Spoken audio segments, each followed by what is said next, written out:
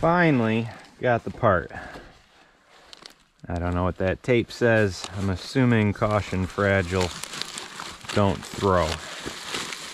I guess when those guys see that, they don't really care, because they give it a toss.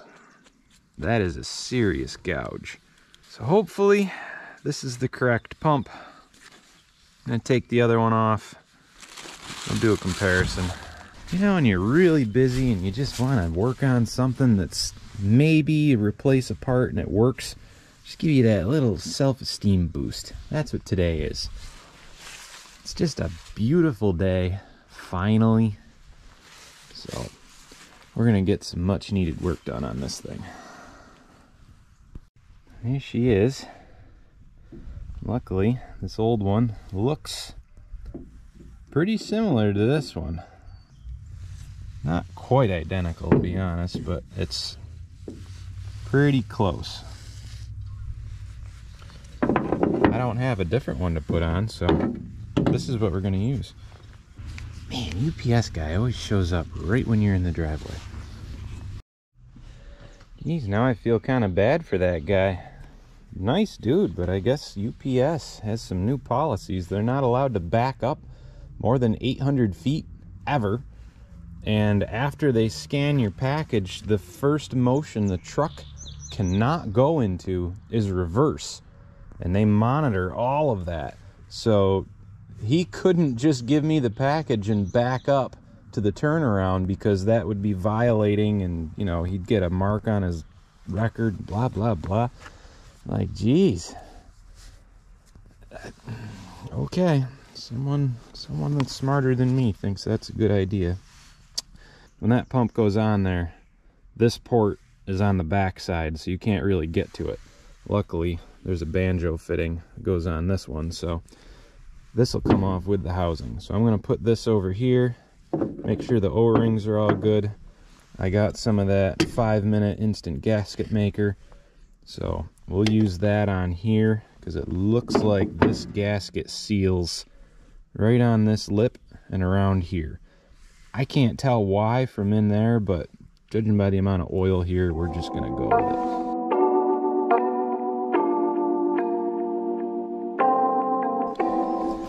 Straw applicator man was a little drunk this day. 2 for 1. You lose them after about 30 seconds anyway, so I'll get a whole minute of this.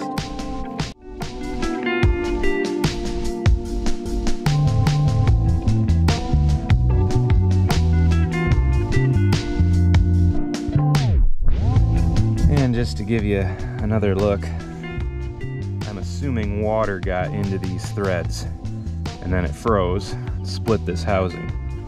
So when this thing was running, it would just spray oil everywhere.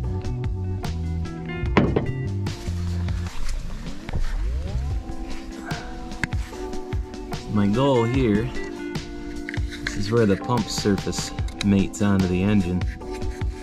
All the old gaskets still on here. You gotta take a flat razor blade, scrape all this off so you get a nice, clean, flush mount. Not fun, but necessary. Ta-da! Wipe it down with some brake clean, get all the oil off the surface, because you guessed it, glue and gasket maker does not stick to oil.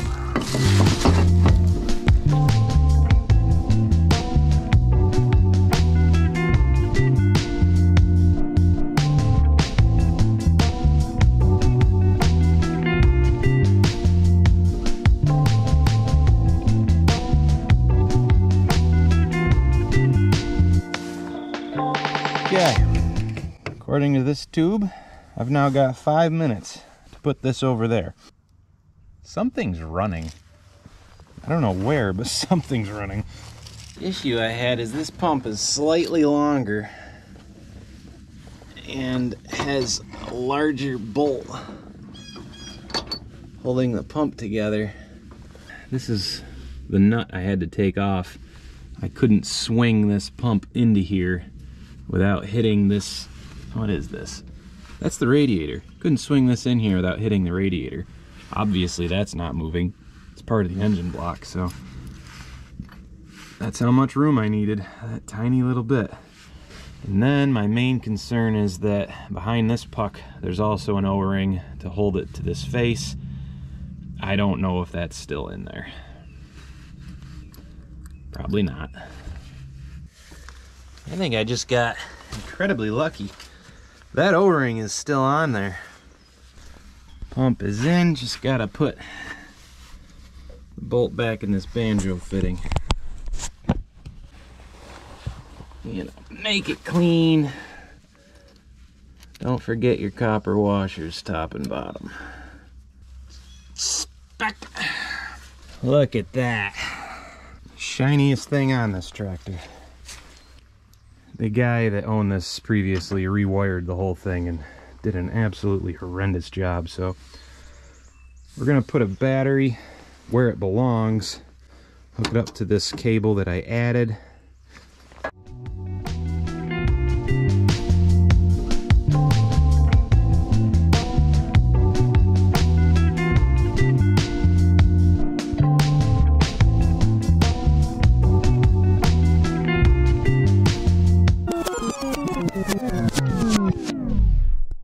With a little bit of luck, this thing should start right up. Contact. Contact again. Contact one more time.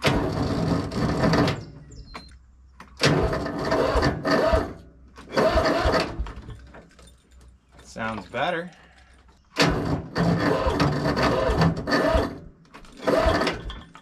I have to believe the ground off that battery going to the frame isn't very good, because when I did it before, just running jumper cables, it really turned over. So we're gonna hook 2 more batteries to it with jumper cables and see if it'll fly. Okay, we should have enough amps to send this thing into a low Earth orbit. Contact.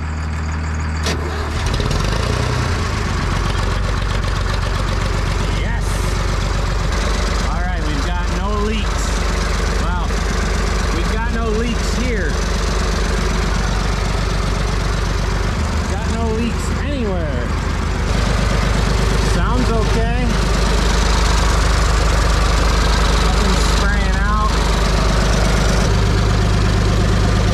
We've got no gauges. Oh, got RPM. Pressure gauge is right. That's a little concerning, but let's see if the loader works. We have loader. There's definitely air in the system.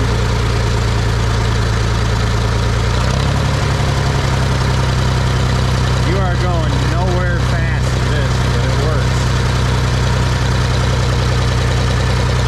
We got curl, uncurl.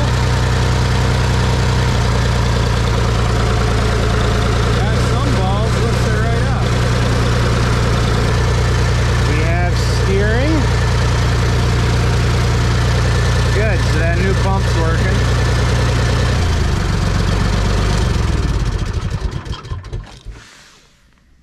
Lovely.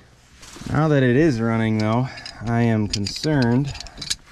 This thing has definitely lost oil, and if you lose all your hydraulic oil, you lose all the lubricity in your transmission and everything else. So we know it works. Not on the dipstick. So before we do anything else, we need to add some oil.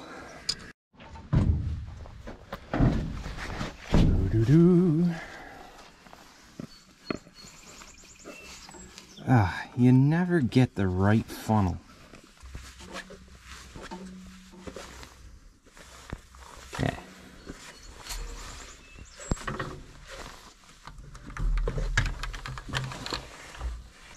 I have no clue, but we'll start there. Look at that. It is right to the 1. I don't know what that means. 1, 2. Well, it's on the stick and we're to the 1, which is right in the middle, so for testing purposes, we're gonna leave it there. Okay, we've got more fluid we're gonna see if this thing drives.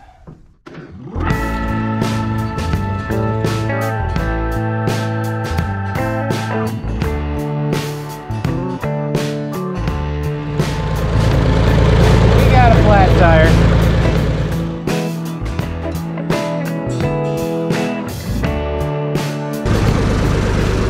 Now we're gonna try to figure out how this thing works. Oh hey, I think it just does. I don't know if you caught that, but I lifted that up and it dumped all over me.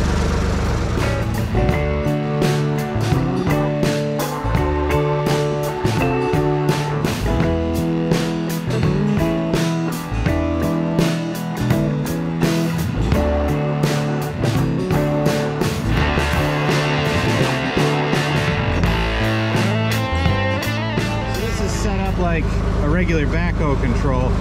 Got left, right, main boom up, main boom down. But this one, curl is in, uncurl is out.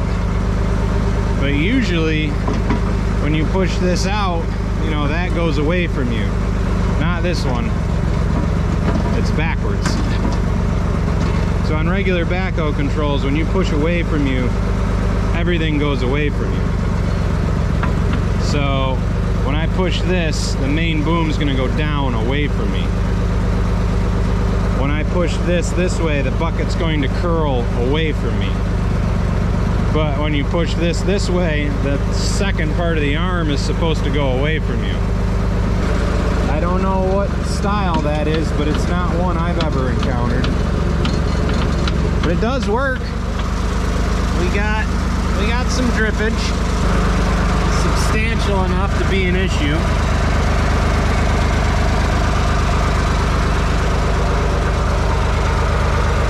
Got a little leak in the front, and by the looks of it, it's shooting out the back.